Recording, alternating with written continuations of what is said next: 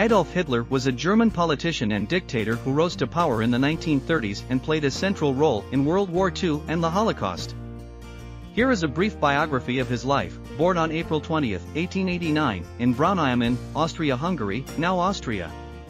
Hitler joined the German Workers' Party in 1919, which later became the National Socialist German Workers' Party, Nazi Party.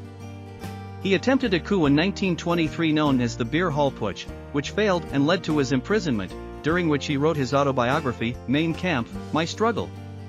In the early 1930s, Hitler and the Nazis gained popularity in Germany, and he was appointed as Chancellor in 1933.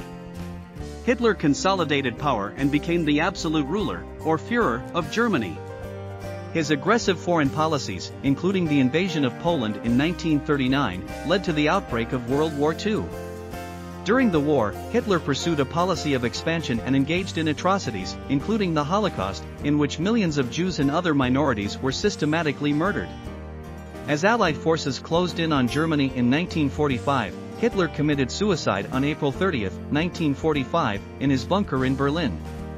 Adolf Hitler's actions and policies during his time in power had a devastating impact on the world and resulted in the loss of millions of lives.